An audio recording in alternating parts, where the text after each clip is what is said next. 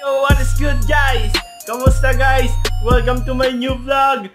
For today's video guys, papakita ko sa inyo ang review ng Honda Click Game Changer 150i. Yo guys, before we start this video, I want you to smash the subscribe button using your nose in 1, 2, 3, let's go!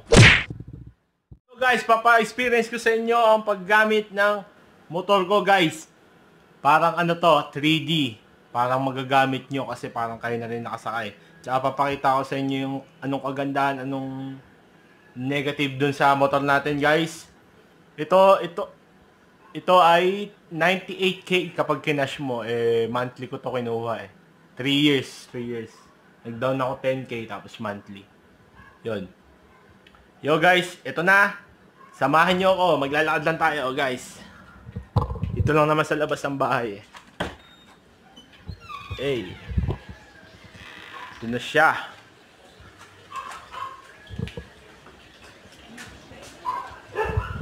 Yo guys.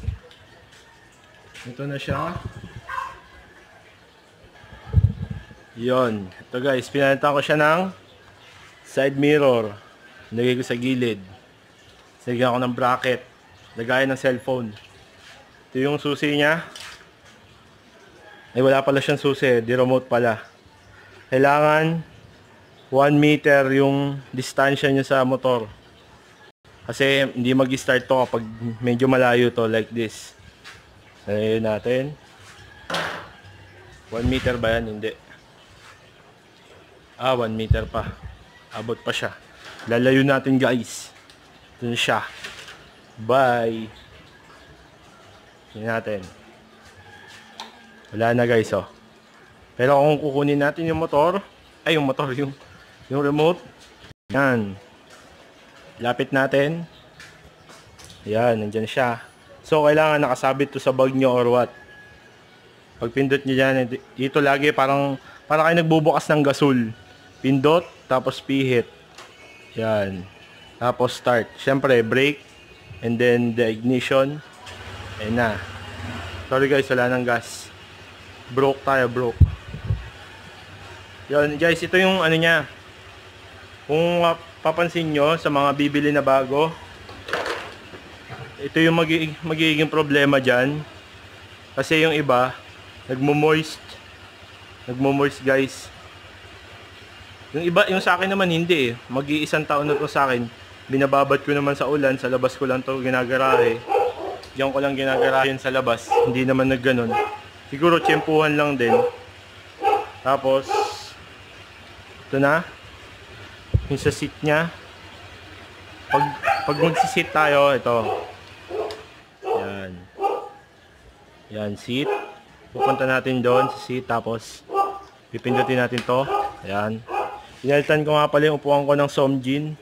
Medyo masakit sa pet. Wala pa tayong budget pang ano Kasya dito guys yung half face na helmet. Yan, naglalagay ko yung kapote. Tapos bottled water in case of emergency kapag sumasakit yung tiyan. Life hacks yun guys. Yun ito. Yung gas tank. Yo guys, essential nga pala dito is bumili tayo ng ganito. Ano ba to? Tapaludo. Mudguard ba tawag dito? Kasi kapag ito lang guys, tumatalsik yung putik hanggang dito. Kawawa yung magiging angkas natin, si girlfriend or si what. Kaya kailangan may ganito. Tapos, pinalitan natin dyan. Yun lang guys yung pinalitan ko. Ay, ito pa pala. Nilagyan ko nito. Wala lang, pang forma. Tapos, pinalitan ko yung filter ko ng anong tatak nito? Koso air filter guys. Medyo iingay siya pero maganda siya. Mararamdaman nyo yung takbo. Lalakas yung tunog ng makina. Tapos ayun pala Koso. Yan. Tapos yun guys, pinalitan ko ng sticker. Medyo yung ko hindi ko na nalinisan yung mugs. Ang format ang team ng motor ko is breads, black red guys. Yan, pogi no?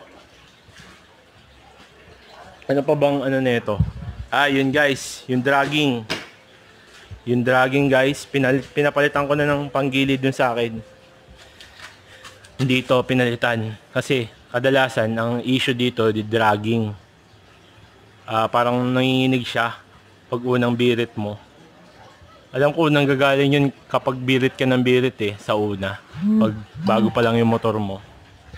Tapos kung birit ka ng birit, masisira yung ano niya, panggilid.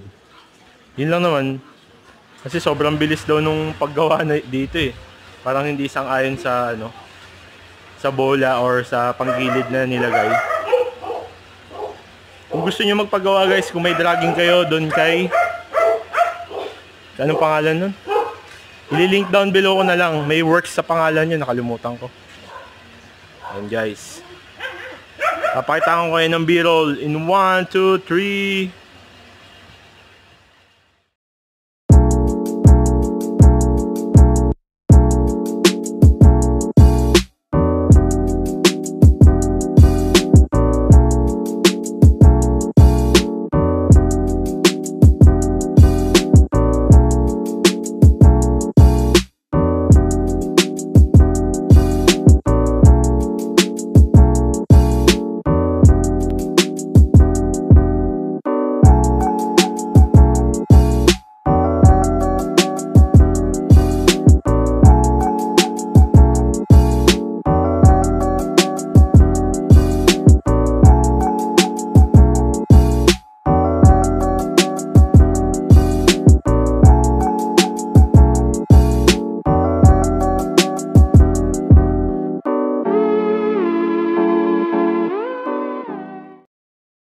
Yo guys, tuturuan ko kayo ngayon kung paano i-start tong Honda Click Game Changer 150i guys.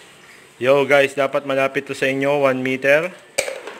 Yan, hayaan nyo na yun. Wala tayong pipindutin dyan. Wala tayong pipindutin dito pag i-start natin. Yan. Tapos, unang pipindutin is like this one. Yan. Pag umilaw na yan guys, ready to pihit na yan. Pwede nang ikutin yan. Pag inikot natin, ulitin natin Yan, wala, zero, walang nakailaw. Pag pindot natin ito, lalabas yan. It means, pwede na natin siyang ikutin. Pag may ilaw na, pwede na natin siyang i-start. Yo guys, nga pala, hindi ito mag-i-start kapag naka side stand. Pag ina natin, side stand natin. Ayan guys, namatay kung narinig nyo. So yan, ulitin natin. Yan, umaandar na. Pagpapatayin guys, pihit pabalik, and then pindutin natin to. Yan, it means wala na yan. Hindi na mabubuksan yan ng ibang tao. Kung wala sa kanila to. Kung nasa kanila to, mabubuksan nila to. Yan, lalayo natin guys. Lalayo natin. Shoutout Book Rudies. Ayun natin guys. Yan. Patayin natin kung mabubuksan. Pupindutin natin to, 'di ba? Guys, walang umiilaw. Kaya kukunin natin. Kailangan malapit sa atin to. Ang ginagawa ko dito, sinasabit ko sa sa short ko or sa bag ko. Yan, malapit na. Umilaw, 'di ba guys? Yan, pihit na. Anti-theft to guys, hindi ito agad mananakaw. Yo guys, to kagandahan din pala. Pinalitan ko yung ganito ko. Yung stock nito parang nakakawit lang na ganun Pinalitan ko nito para maraming masasabitan pag bibili ako, pag namamalengke ako. Yung ibang motor kasi guys, isang diretso lang like Aerox and Max. Maganda sila, shoutout sa kanila. Pangarap kong motor yun. Pero napansin ko, wala pala silang ganito. Hiniram ko yung sa tropa ko dati na NMAX tsaka Aerox. May bibili na ako. Syempre sa inuman, bibili ng yellow, ganyan. Nahirap ako guys. Yun dito, kasya isang case guys, oh. Basyo, sige. Shoutout kay Kuya. Hindi daw basyo. Ayan, ang pala to, Jacob Swell. Shoutout kay Jacob. Kay Joshua. Yan, kasya dito yung ano, isang case ng Red Doors. So yun guys, nakita nyo na ang short review natin sa ating motor. Yo guys, kung bibili kayo nito, marirecommend ko to kumpara sa ibang magagandang scooter ngayon guys. Number 1 is napaka niya. Pwede nyo siyang gamitin din pang pamalengke. So, kaya nga tayo may motor syempre para asahan din natin pang courier, pambili ng ano-ano. Yo guys, may sabitan siya sa gitna. Hindi katulad sa ibang magagandang brand. Shoutout doon sa mga brand na yon. Alam niyo na kung sino yun. Wala kasing sabitan eh. Gusto ko naman yun. Pero, nung nakuha ko to, kasi wala tayong budget, kaya yan kinuha ko, parang feeling ko. Ito, babanggitin ko na, ang first choice ko talaga NMAX eh. Medyo mahal yun. Nung ano to, 2018. October ko binili yan, 2018. NMAX sobrang mahal pala nun. Pangalawa, Aerox, mahal din pala. Kaya ito, third choice ko yan. Hindi naman ako nagsisi. Tapos, parehas, lahat naman sila maganda, lahat ng brand na yun, lahat ng scooter na yun. Pero, may iba akong nakita dito sa motor na to, na nalabat percent ako nung nakita ko. Tapos black pa. Di ba guys, paborito natin yung black. You can't go wrong with the black color, right? So yun guys. Sana nga pala nakatulong tong video na to guys. Papakita ko yung yung riding sample. Magmomotor tayo guys. Papakita ko sa inyo yung takbo niya. And then, yun, thank you guys sa pagpapanood dito. Kung nag-i-stay pa rin kayo sa video na to, salamat guys. Palakpakan natin sa rin natin. Yo guys, kung ako sa inyo, bilhin na kayo ng Honda Click. Wala tong sponsorship guys. Alam nyo naman, wala kang kwentang tao. Inaangat ko to kasi based on my experience guys. At saka Honda. Alam nyo naman ang Honda. Paggawang Honda guys, di ba? Sobrang solid. Lahat naman ng motor may defect.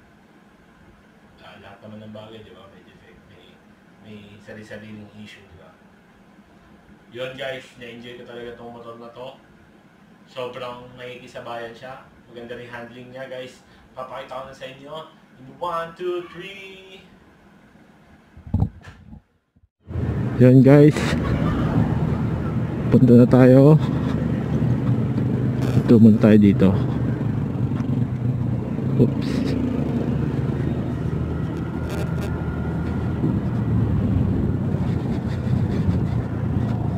Wait lang.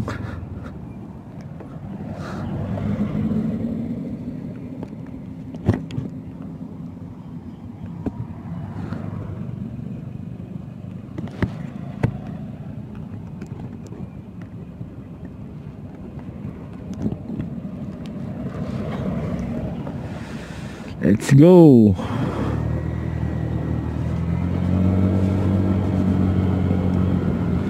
Malapit na ang November 1. Ayun na. Dito kami tumatambay sa Paraiso.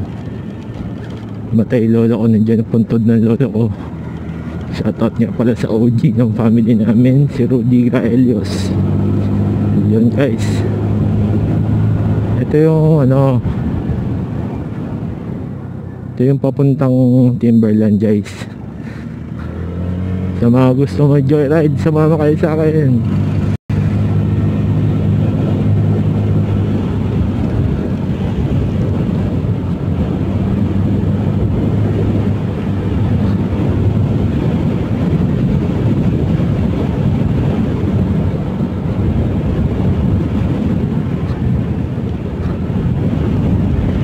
Dito madalas nagja-jogging yung mga tao jogging tsaka bike. Pag madaling araw, ang daming tao dito nagja-jogging at nagbabike. Tuloy.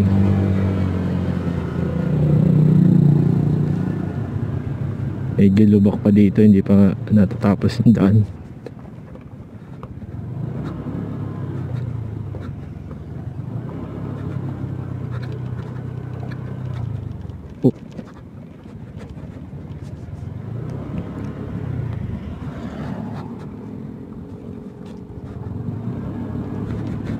Hey guys, dito isang diretso. Bibilisan natin. Tingnan natin.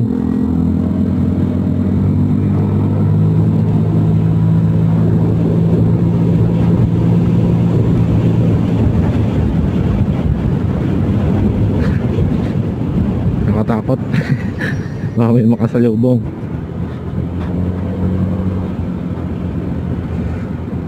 Akit na tayo guys. Akit tayo.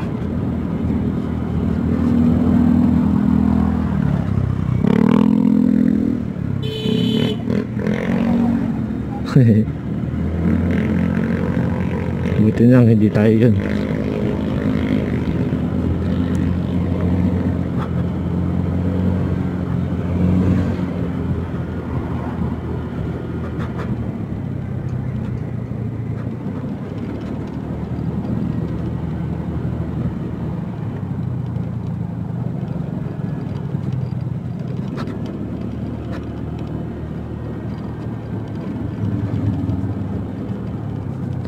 Marami rin palang namamatay dito guys, dito sa Shotgun Road.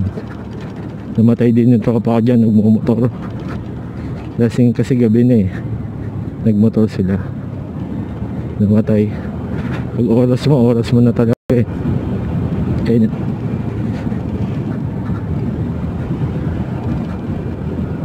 Nawalan ng preno daw eh, pero naka-clutch yun, hindi na engine brake. Ewan ko talagang oras niya na.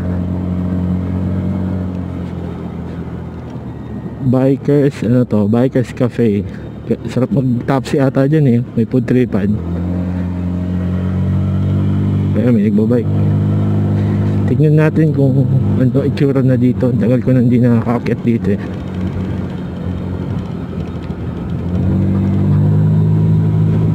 Guys, kahit paakit to, kaya natin mag-overtake.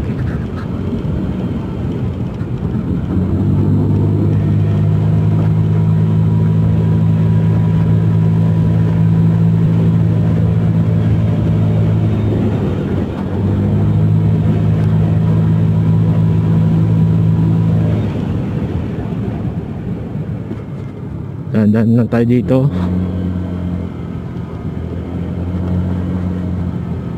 Accident prone area dito, sabi niya. Tingnan yung daan oh, pababa, ang hirap.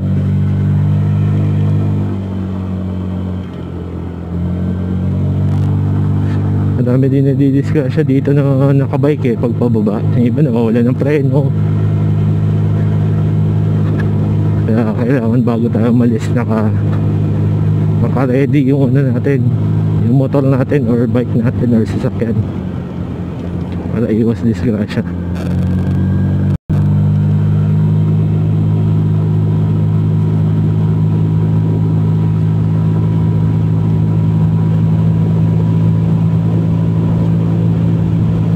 Lapit na tayo.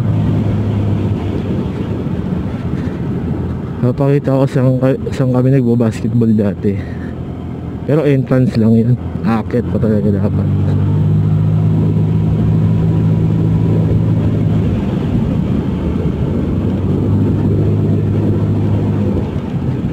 Sanay na ako sa antipolo guys. Parang basic na lang to. Antipolo yung trabaho ko eh. Sobrang taas nun eh.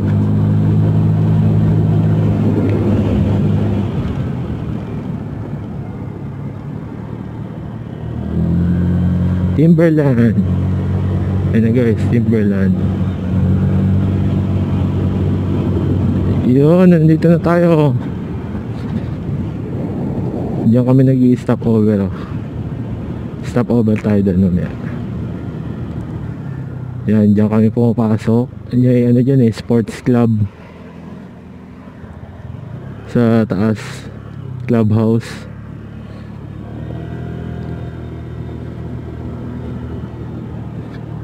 Guys, stop over muna tayo dito. Inom tayo ng tubig. Stay hydrated guys.